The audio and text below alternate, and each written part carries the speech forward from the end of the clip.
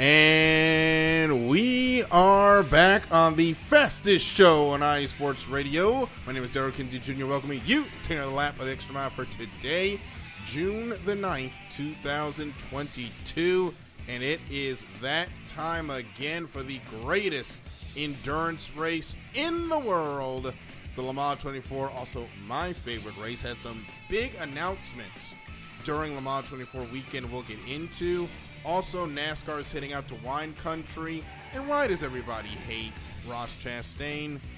We're going to get into that as well. And also, Formula One is going into Chaosville, also known as Azerbaijan, for the Grand Prix of Azerbaijan and Baku, where every single race has had something crazy go down at some point. And to help me talk about it, of course, my co-host Christopher Lehman. Christopher, welcome. How are you doing this evening, Daryl? I'm doing good. Traffic getting home was not fun for me.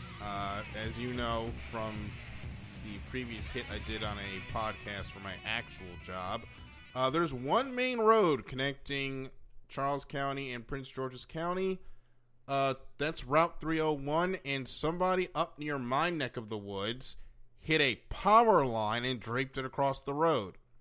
So it took me 2 hours at one point to get from the weight scales on 301 in Prince George's County to my house.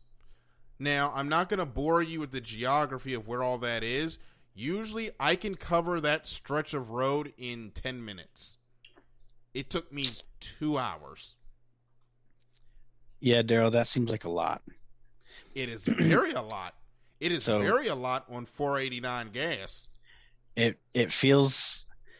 I feel like I can empathize with your situation, Daryl, because I watched the Road America race, and you essentially drove one caution cycle on your way home today.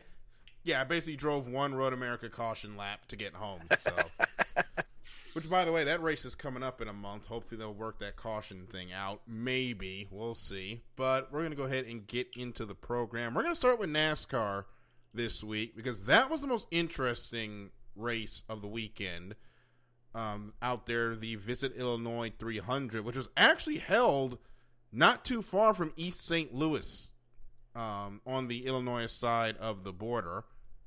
Fun fact.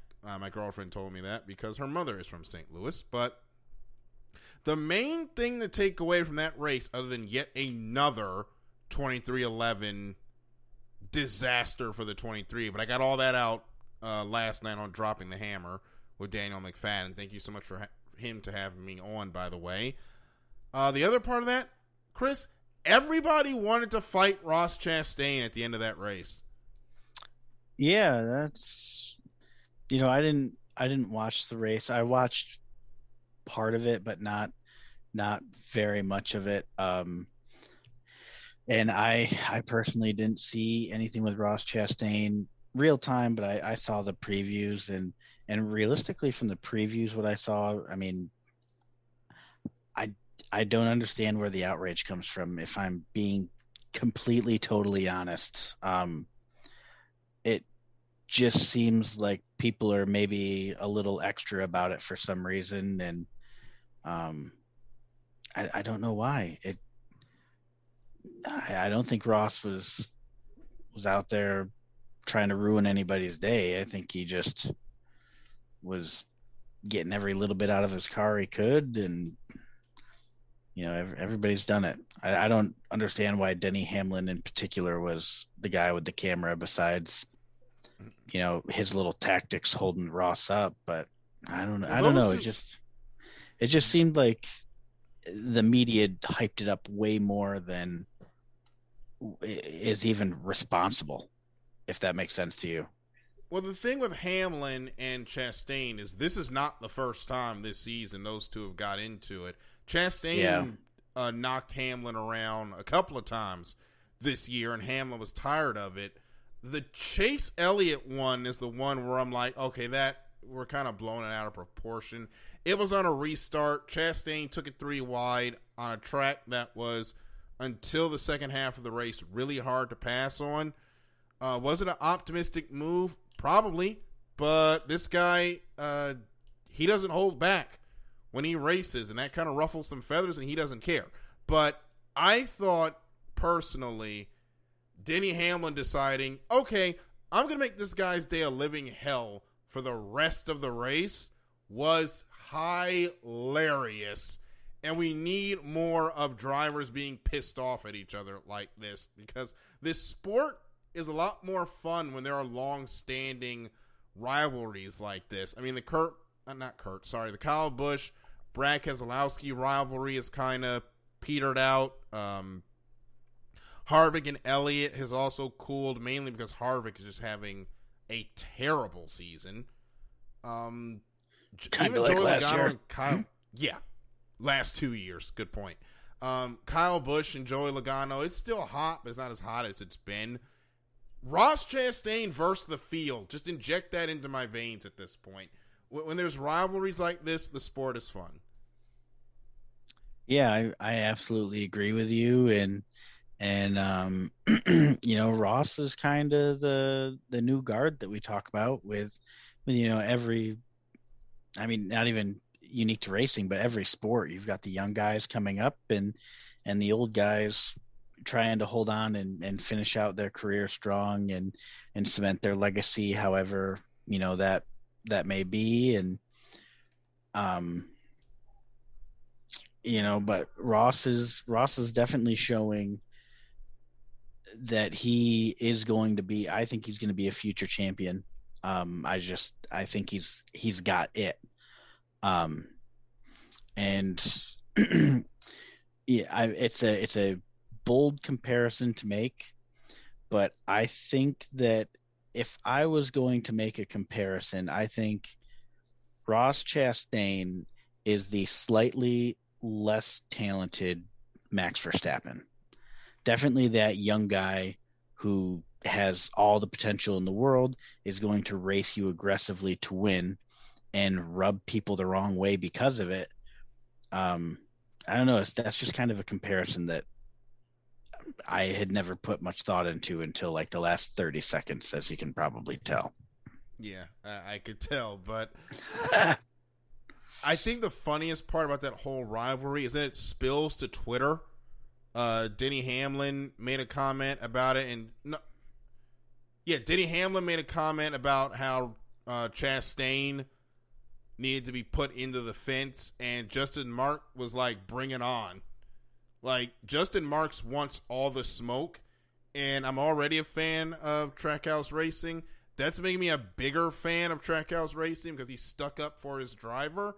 But I can't think of a rivalry where, A, one of the people in it is an owner-driver, and B, the other owner, who used to be a driver, basically said, bring it on, we ain't scared. Yeah, this is definitely a unique rivalry. It's just funny is if I think back and just kind of open the history book a little bit, Denny Hamlin is involved in a lot of beefs, almost disproportionately more so than the rest of the field. I mean, think about it. He had the deal with Chase. He Bowman last year, Chastain this year. I know that there's another one that I'm forgetting. I just can't think of who it is. But he just has these like irrational beefs for some reason, and the common denominator is him. Mm-hmm. And Chevrolet, I guess. But I don't know. Denny he's maybe the distraction's pulling away from his ability to win a championship. He's definitely gotten a bit snippier lately, especially since he started running this team. And then, of course, the issues they're having with the 23 over there, which they had another bad finish while Kurt Busch finished in the top 5. They somehow got that car figured out, but they can never get the 23 figured out. Let me stop. before we go on another rant. Y'all know how I feel about that team right now. But speaking of that 23, they got punted out the way by Ricky Stenhouse Jr. for some reason. And speaking of random rivalries, BJ McLeod got mad at Chase Elliott for something like on the same lap of the incident with him and Ross Chastain. I don't know if it was the lack of passing in the beginning of the race or the fact that we don't have that many off weekends. We've been nonstop since February. The Cup Series grid is getting really testy with each other. Yeah, I wasn't aware of that one, but yeah, I would agree that racing is starting to get a little aggressive, and it's definitely time to start pulling some drivers aside and or they just need to get a break in here, which I think we've got one coming up in a couple weeks. I think July is when we get the only off week of the season here. Oh, geez. Yeah, they've got to add some more. We're supposed to get the 2023 schedule in August. They have got to add some off weeks to this schedule. This is ridiculous. It just ties in with the length of the season. They need to shorten it. It's, I could see even taking 5-10 races, 10 being extreme, but take 5 races off and get these guys, 1 weekend a month off. And I know it makes for good TV, but I mean, the fans get burnt out on it too. I mean, if we're having this type of action every week, eventually it loses its luster. Well, the good thing is after they get done with Sonoma, they go on a off weekend before they go to Nashville. But after that, it is from June 26th. They don't stop again until the end of the season on November 6th in Phoenix. Yeah, that is... They've got to get some breaks in there. I think that's non-negotiable. Yeah. No, I completely agree with you. Yeah. But it was another good finish that we've had on a mile and a half this year. And just overall, because we've had a lot of great finishes at the end of the season with the next gen car, with Kyle Busch and Joey Logano just going at it the last 30 laps, including the only overtime after Kevin Harvick lost his brakes with 4 laps to go. Logano and Kyle Busch, we know these two don't like each other. We know Logano's going to be aggressive because he doesn't make friends out there. It was a great battle. I wish Harvick's brakes hadn't gone out, because I really wanted to see if we were going to get a Darlington 2004 Redux with that car. I mean, with that finish. If they didn't get that caution, because Logano there, he was getting to Kyle Busch's side, or getting to the side of the number 18 into the corners, but just couldn't carry the momentum out. I really wonder if he would have tried to throw it in there and muscle Kyle Busch out of the way, which he probably would have, and how that would have looked on pit road. Probably another brawl between 22 and 18, but we still got another great battle between two eternal rivals.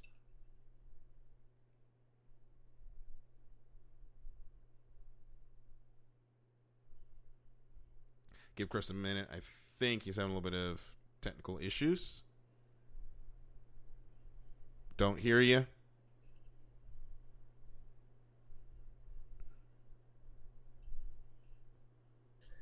Well, can you hear me now? There we go. Yeah, now we got you. Okay. I don't know. The wire, the wire in this little box thing, kind of popped out a little bit. Ooh, I'm not sure.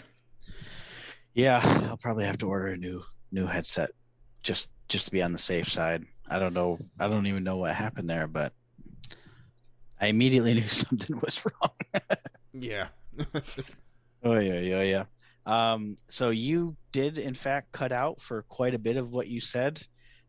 So I was a little disconnected, so I don't know how to respond.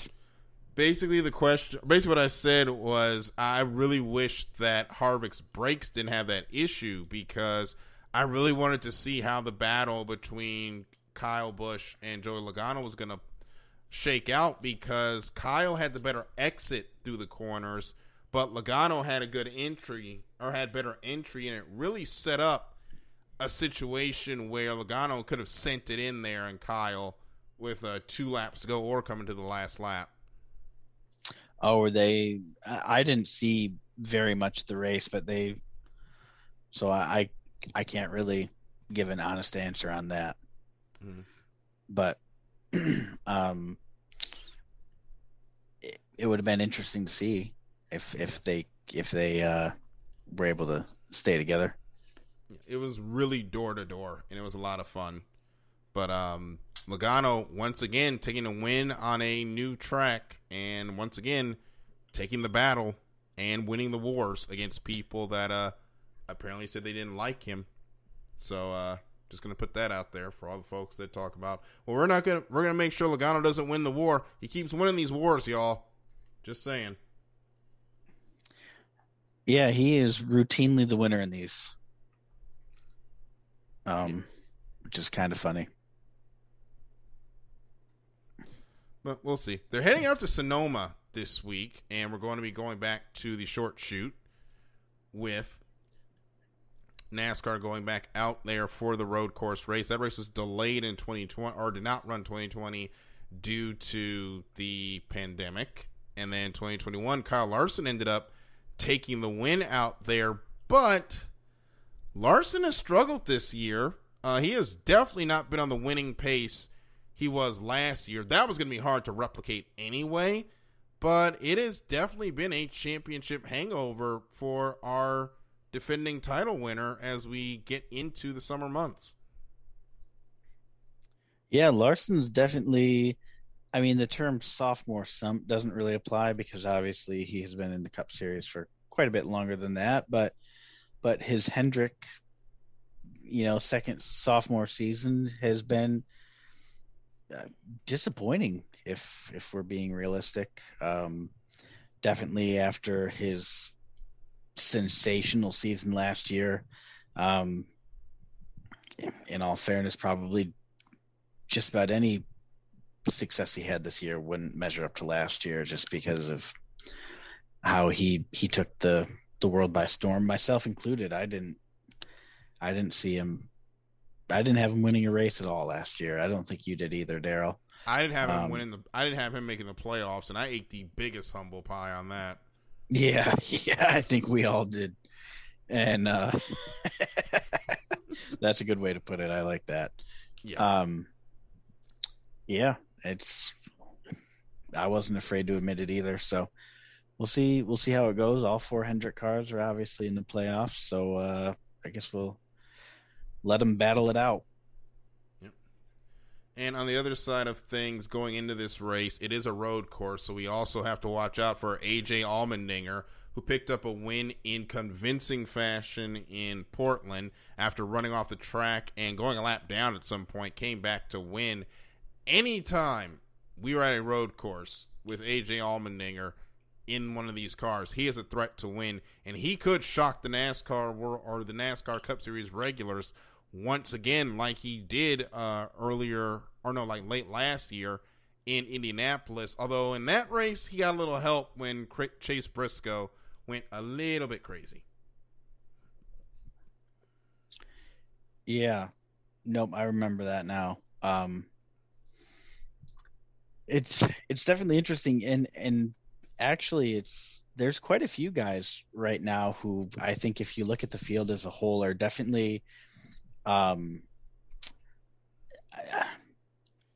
days of the road course ace, the ringer, those are kind of gone, especially with us having 7 or 6 or however many we're doing this year. But I mean, I look at the field and the dinger, you got Chase Elliott, you got Kyle Larson, you got Chase Briscoe. I think even Austin Cindric could be considered a bit of a road course guy, if I'm not mistaken. I think he got a couple in Xfinity, or at least finished well in Xfinity. And then you also got Christopher Bell, who straight up beat Chase Elliott in 2020, I think at Daytona, until Chase Elliott kind of lost the mental battle, but Christopher Bell was right there with him. So it's going to be interesting, and I think road courses have become more fun now that you don't just look for the ringers like AJ Dinger to come in and just decimate the field by 5-10 seconds or whatever. I mean, there's a good 5-6 guys who are right there and would be unsurprising to pull out a win, and you wouldn't say that they backed into it. You'd say that they genuinely earned it. Mm-hmm.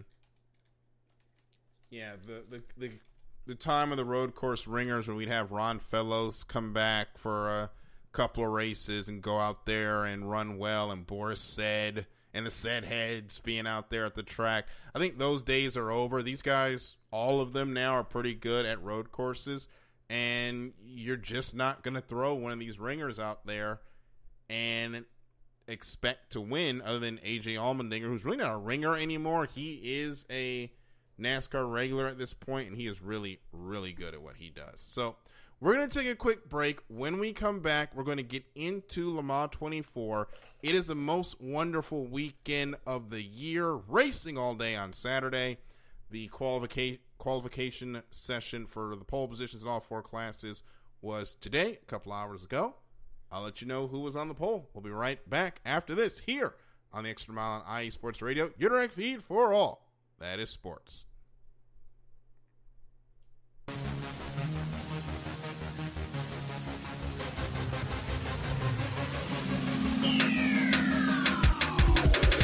What's up, everybody? This is Taryn Rodriguez. Are you a fan of volleyball? Are you a fan of Thunder Spikes? Then I have the show for you. Set Point, where I cover NCAA men's and women's volleyball, high school boys and girls volleyball, beach volleyball, and even professional volleyball. Catch the action every week here on IE Sports Radio, your direct feed for all that is sports.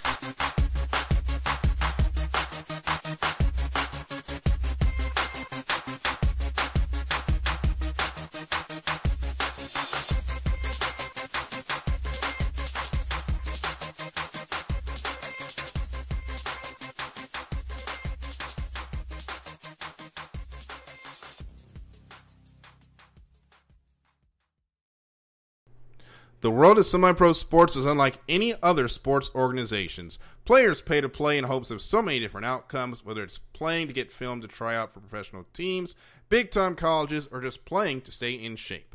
No matter what, all semi-pro players have one thing in common, and that's playing for the love of the game. The SoCal Warriors have been on a quest to earn titles and give players second chances since 2017. Whether you're in Southern California or anywhere in the world, give semi-pro sports a chance. If you love your sport, you may get that second chance you've been waiting for as an athlete. Follow them on social media, on Twitter at SoCal Warriors, Instagram Southern California _Warriors, and Facebook Southern California Warriors. Attention, all sports fans! If you're someone who wakes up each morning with a list of sporting events to go along with your to-do list for the day, then you just might be a diehard. The world of sports is as vast as the ocean is deep, including the major leagues, the minor leagues, the college, and everything in between. This is me, your boy Larry B of IE Sports Radio, welcoming you to join me every Monday evening at 4 p.m. Pacific, 7 p.m. Eastern on The Defining Moment, a show that focuses on what really matters in the sports world, sports themselves, and nothing outside of them. Once again, tune in for The Defining Moment with me, your boy Larry B, every Monday evening at 4 p.m. Pacific, 7 p.m. Eastern on IE Sports Radio, right here on Spreaker.com. We'll see you there.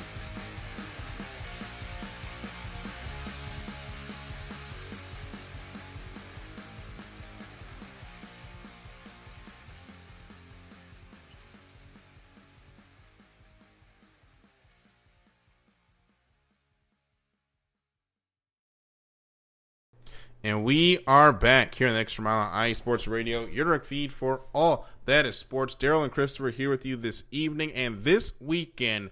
One of my most favorite times of the year for myself and Michael, who unfortunately is not here this evening. It is time for the Rolex 24 the Le Mans 24 at the Circuit de LaSarthe in France. I love my 24-hour races, so I apologize on that one. But this is the big one, the grandfather of all 24-hour races.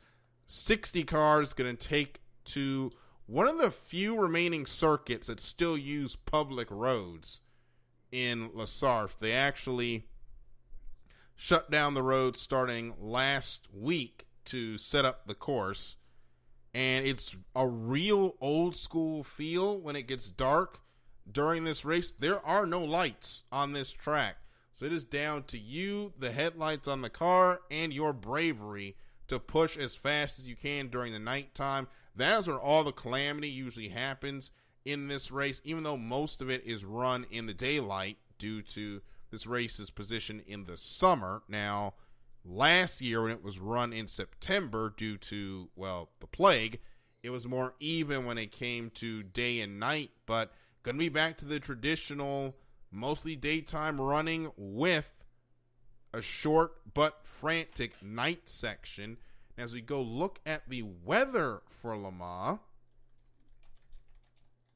thanks to our handy-dandy Google, we are not expecting any real rain for the race. 20% chance of precipitation on Saturday, but by the time the race gets started at 3 p.m., there's virtually no chance of the wet stuff. And Sunday, slight chances early morning for rain, but expected to be a dry, flat-out Le Mans 24. And Chris, I don't know how much you watch of this race, but even catching a couple of hours of it, it is really fun for me to have a race like this where you get up in the morning, there's a race. You eat lunch, there's a race. You go to dinner, hey, they're still racing. It's racing paradise for the purists out there, and it's going to be a lot of fun this weekend. Yeah, and usually I don't watch it during the daylight hours. It's almost exclusively like 11 p.m. to 2 a.m.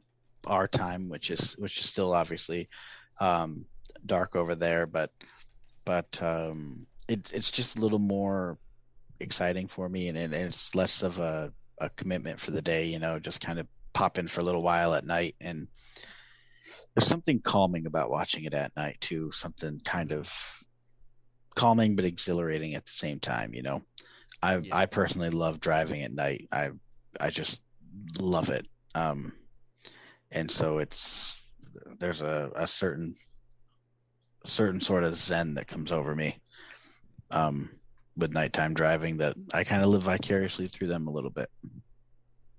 It's a lot of fun seeing them out there. And your pole sitters for the 24 Hours of Le Mans, which gets started Saturday morning at 9 a.m. here in the United States. Toyota will lead the field overall to the start with the number 7 of Sebastian Buemi, Brendan Hartley, and Ryo Hirakawa going to lead the field to green, or to the tricolor, on Saturday. In LMP2, WRT, last year's winner with Sean Galal, Robert Frins, and Rene Rast will lead that class to the start of the race in a near 30-car LMP2 category. That is the deepest LMP2 field we have had in quite some time, and probably the biggest ever. So the LMP2 field, extremely healthy. That's the best thing I can say about that. In the swan song of GTE, Tommy Milner, Nick Tandy, and Alexander Sims in the number 64 Corvette C8R will lead that class to the start. For myself and Corvette fans everywhere, we are really happy to see a front row lockout for Corvette after the terrible last half decade they have had at the Le Mans 24. Anything that could go wrong did go wrong, and most recently they just got hit with the bot bat and were just uncompetitive. But they will be leading the field to the tricolor, which is the flag of France. That's how they traditionally start the race. And Ferrari with Luis, of course, now this is the one where all the names that I cannot pronounce. Vincent Abreu, Conrad Grunwald, and Louis Preti going to lead that field to the start in a number 61 Ferrari 488 GTE. So Ferrari, Corvette, WRT, and Toyota can lead the field to the start of the Rolex 24 on Saturday. Not going to get into who we think is going to win, because if you try to pick a 24-hour race to see who's going to win, you are absolutely insane. You do not decide who wins this race. No one but LaSarthe will decide who's going to win this race this weekend. Absolutely, and just to go back to Corvette, it's nice, little bit of American pride there, going overseas, obviously, and it's nice seeing some success for an American manufacturer. So we don't get that in Europe very often. Gene Haas. Yep. So no, it's nice to see, obviously a U.S. based manufacturer having some success. Yep. We'll see how it goes with the Glick this weekend. Got some mixed feelings about that team. We're not going to get into that right now, but they qualified 3rd and 4th, but the Alpine bumped down to 5th at the end of the day. We're also going to be getting Peugeot adding their 2 hypercars to the mix starting at Monza. So we're going to start seeing the growth of the hypercar category. And we got the announcement this weekend. Well, actually, before I go that, let me finish that thread, as we're going to go from 4 cars that they usually have to 6 cars for the regular season. And that category is only going to grow, because this weekend we got the announcement of the BMW GT prototype, which will run in IMSA, and the Cadillac GTP that broke cover this weekend as well. A beautiful looking car, by the way. That car is going to be campaigned by Ganassi in both IMSA and the World Endurance Championship. They will be joining Penske, who will be running the Porsche factory effort in the World Endurance Championship. So we can guarantee that for next season, this is going to be Toyota versus Glickenhaus versus Alpine versus Penske Porsche versus Chip Ganassi Cadillac in the hypercar category. Bring on 2023 in the World Endurance Championship, because I am excited for how this class is going to go. Oh, and Peugeot is going to be there as well for the full season next year. Bring on 2023, baby. The hypercar class is going to be insane.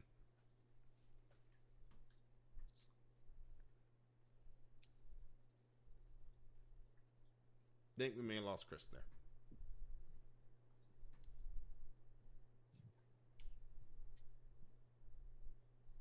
Yep, we're having some cable issues with Chris. Gonna give this a moment, and I kind of shorted the field a little bit. It's 62 cars. Yeah, now I got you. It's 62 for Le Mans this year, not 60. All right. Try something different here. Yeah, I think that cable is actually starting to go. Yep. Yeah. Oh well, I'll get a new one for next week. Not a big deal. Yeah. But yeah, as I was saying, the top class, the World Endurance Championships, get pretty spicy next year with 6 manufacturers competing in it.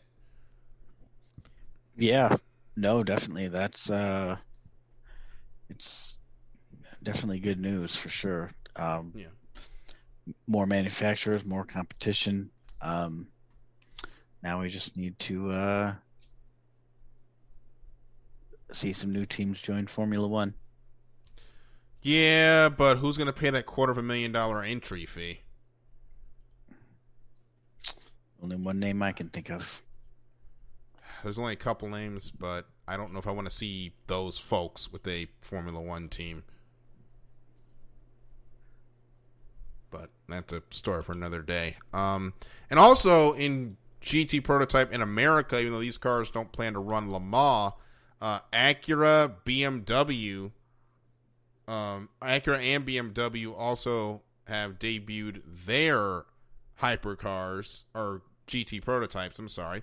Those cars are going to be on the grid in America, so we're going to have a good mix of those cars. But unfortunately, we will not be getting Toyota crossing the pond to race in IMSA, and I am sad about that. But them's the breaks. So, Le Mans 24, make sure you try to watch it. It'll be on Motor Trend this weekend. That is the United States rights carrier for the World Endurance Championship. So if you don't have that channel, you can watch it on Motor Trend On Demand. That's usually when I watch it. They'll have a couple of feeds up for the entire time. Enjoy the race, and I'll be watching, so I'll also be on Twitter. So hit me up if you want to talk about it. And that will lead us quickly now into IndyCar. I did not get to watch a lot of this race because it started at the same time as the NASCAR race. Thanks, TV executives. Will Power picks up the win in Detroit. Last race in Belle Isle, Chris. They're going to be moving downtown, but that Belle Isle track had a lot of good moments. Everyone talks about Juan Pablo Montoya's lap of the gods there in 1999, and it was a technical track that really stressed the drivers, and well, they freed up the park for all those people that were complaining, and now the race is going downtown, and we'll see if they can keep the magic there in Detroit. Yeah. Let's hope so. Obviously, Detroit, Motor City. So you'd really expect any racing to certainly put on a show there, and so let's hope that the new course does just that. Mm-hmm. So we'll see how that goes. And by the way, Scott Dixon still hasn't won a race. He is still in the championship hunt as they get into the second half of the season. Do not let that crafty old guy out of your sight, because it might be the new kids running the block, but old age and trickery can still get youth and exuberance in the end. So we will see how that goes. Will Power currently leads the way on 255 points. Marcus Ericsson second, buoyed by that Indy 500 victory with 252. Pato O'Ward in third with 243 points. They will be on the track at Road America. That'll be this Sunday at 12:30. You'll be able to watch that on Peacock and NBC. Just got to pick that for this weekend. And right now, Scott Dixon is in sixth, 202 points back. Joseph Newgarden fifth, 208. Alex Plow, last year's champion, 241. So it is still anyone's race as we head into one of the best road courses in America, which is Road America. Can't wait. So we've got Formula One going into Baku. And Chris, we know this track is chaos central. Absolutely, which is why it should put on, as always, another show. Yeah. Don't have to remind you what happened here last year. Getting ready for a restart after Max Verstappen blew a tire. Lewis Hamilton forgot how brake bias works. Went into turn one, hit the brakes. The car did not stop. Ended up out of the points in what was one of the more dramatic scenes in what was an incredibly dramatic 2021 season. I don't think we're going to have that issue this year, mainly because the Mercedes aren't really that fast enough. But Ferrari, if you're going to get back into this championship, they have to have a flawless weekend, in my opinion, because they have absolutely given up the advantage to Red Bull as we head into the summer months. Yeah. And the thing is, Daryl, Ferrari is much better suited for a track for a true city circuit They are set up for it. Red Bull wins their races on speed, just pure straight line speed, yet they botched Monaco in just truly Ferrari fashion. And they cannot afford to do that again under any circumstance. Yet something tells me they will manage to find a way. But realistically, they need to,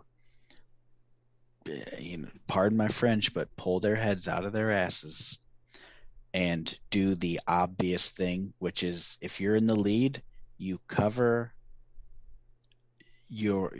what Red Bull does. You react. You don't go out there and try to be proactive or anything. You need to sit back, cover what Red Bull does, and you can probably win this race as long as you don't shoot yourself in the foot. But Ferrari will probably manage. Probably. The problem with that is with everything that's gone on with Ferrari, if they don't win this championship, Binotto is not going to be there. I think we can say that with the certainty. Maranello is not going to be happy that their best chance to win a championship is being squandered like this. Now, they re-signed the drivers, so they're going to stay, but heads are going to roll in that strategy department if they cannot bring this home. And they probably needed to clear out those ranks, to be honest, a couple of years ago, because they have already shown this year they're really not up to the task of fighting Red Bull from the pit wall. So they've got to have everything go right for them. Mercedes has had a similar issue, but their issue was more of they were a front runner for far too long. The difference with Ferrari is they haven't been in a real fight until now, and it's showing every single weekend. Absolutely, and unfortunately for our Ferrari fans, like Michael, it's going to continue to be painful until they figure it out, whatever it is that they can't seem to figure out. I feel bad for them, but at the end of the day, they lose their races on their own. They don't have help from people. It is their own strategy calls that have ultimately lost them quite a few races this season. Yep. And it's one of the things that are costing people this season. Poor Mick Schumacher has caused 4 million euros in damage to his Haas F1 car in 2 years. And Gunther Steiner has had enough. Multiple outlets reporting that Gunther says there's going to have to be a conversation if there's another heavy shunt with Mick Schumacher. Now, we spent a lot of time the last couple of years talking about his teammate, or his ex-teammate, for good reason. But with that guy no longer employed in motorsports, the microscope is now on Mick Schumacher, and Mick hasn't looked that great, to be honest. He's been slower than Kevin Magnussen, who has not been in Formula One for quite some time. And the 2 accidents that he's had this year, coupled with the 2 major accidents he had last year, it's starting to raise questions now about whether or not Formula One is cut out for Mick Schumacher. Yeah, and it's obviously a shame that we're having these types of conversations, but they have to be had, and my counter to the Mick Schumacher thing would be that look at Latifi. He is just the worst. He's like Toby from The Office, but in the Formula One world. Yeah, I'd hate to see Latifi's repair bill, Lance Stroll. I mean, you've got part of what Mick's got going on is he has an impossible legacy to live up to. While no one expected him to be his father, he's carrying that weight, whether it's obvious or not, it's there. And I wonder if that is causing some of those issues for him. That's the fact that he's that's trying to race what in I front of his wonder. dad. That's what I wonder. And but you got a guy like Vettel who's almost taken Mick under his wings, and it's really nice seeing that that camaraderie and obviously Sebastian, one of the few guys still on the grid who raced with Michael. And it's weird, just every year, every retirement, like Kimi leaves, and then now it's one less guy who raced with Michael, and it's really weird that's the way that we talk, because if you think about any other sport, people don't say, oh, there goes one more guy that didn't play with Michael Jordan, or there's are we going to get to the point with Tiger Woods where we're saying, hey, the PGA Tours, towards the end of our lifetime anyway, Daryl, is, hey, we've got a field of players who've never played with Tiger Woods, but that's coming up with Tiger's injuries. Yeah, but you know what I'm saying, though? We don't talk about that with any other sport, any other racing series. Is we don't say this is the last guy, oh, they raced with Michael Schumacher. We don't say that. Well, we say that, but you don't say that about other sports. And at the end of the day, that travels with Mick. As much as we want to admit it or not admit it, it's there. And he's always going to have a ride because of that. But I'd like to see him in a real car too, though. Not saying Haas isn't a real car, but I want to see what he can do in AlphaTauri, or I mean, I don't think it's realistic that he gets a like a McLaren or a Ferrari or a Mercedes. Certainly not a Red Bull, but I could see him in like an AlphaTauri or Alfa Romeo, maybe. I don't know. I just want to see him out of Haas, and I want to see him be successful. Yeah, I think we all want to see him be successful and possibly out of Haas if need be. But we'll have to see what happens with Mick. Hopefully, he can get out of this weekend without having any more shunts against the wall like what he's been having, because it has been crazy for Mick the last couple of years. But it's time now for us to make our picks in Nearest the Win. We have NASCAR at Sonoma, IndyCar is at Road America, Formula One is at Baku. Just make sure they are running tomorrow. So we're gonna go ahead with our picks, and something would tell me to pick Leclerc, but I just can't trust Ferrari right now. And I've already picked Verstappen, so I'll go with Perez to sneak one from his teammate at Azerbaijan for the second straight week. I picked Perez last week, right? No, we picked Verstappen. We picked Verstappen. Okay.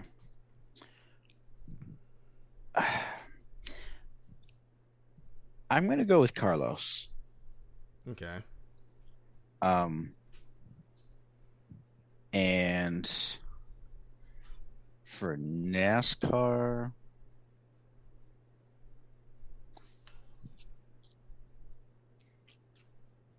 so who did I pick last week? You were asking the guy with ADHD to remember last week. God, Kyle Busch. Yeah. Kyle Busch.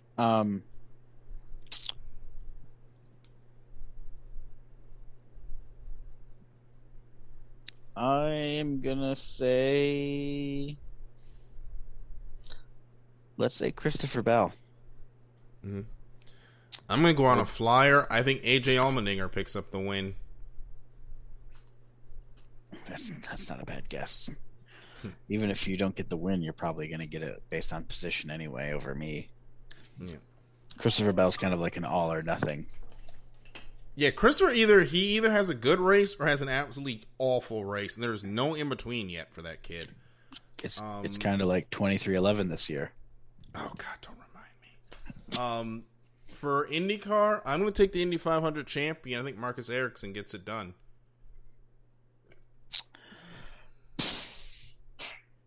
Did I pick? I can't ask you.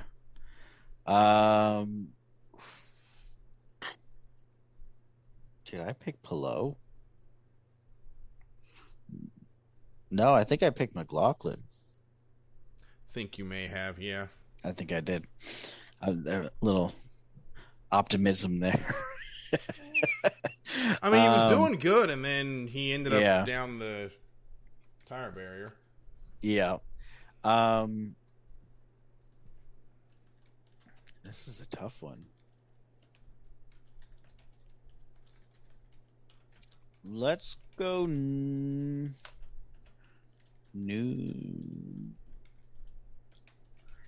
I'm ready to get hurt again, Daryl. Okay. Colton Herta. Oof. Good luck. I'm writing these down now in a notepad so that I can remember these going forward. So I'm choosing Ericsson, and Chris is choosing Colton Herta for this weekend. Remember, if you want to get in on Nearest the Win, just type Nearest the Win on Twitter with who you think is going to win this week's races, and we will get you in on the count on the Twitter. So thank you so much. Speaking of Twitter, I am at DKJunior12, Michael's at Michael_War25, and Chris is at Fiji Sims. So make sure you chat us up on Twitter. We love talking to you guys during the week. And of course, make sure you get in on the IE Sports Radio Patreon. $5 gets you a shout out on all 32 of our shows, and higher tiers include IE Sports Radio merchandise, access to the podcasting university, and even a chance to be on the segment of our flagship show, The Defining Moment. So make sure you get in on that. Thank you to Bay Area Raised, MLO's Great, Key to the Gate, and an anonymous Patreon donor for making sure the lights stay on over here. And if you've missed any episode of any IE Sports Radio show, you can pick it up on anywhere where podcasts can be heard, and of course as well the YouTube repository, which has episodes all the way back from the very beginning of IE Sports Radio, and you can hear myself and Michael Ward trying not to fangasm during a interview with Mario Andretti. Make sure you check that out, folks. Thank you so much for listening to The Extra Mile. For Chris, I'm Daryl. Thank you so much. We'll see you at the next green flag. Good night, everybody.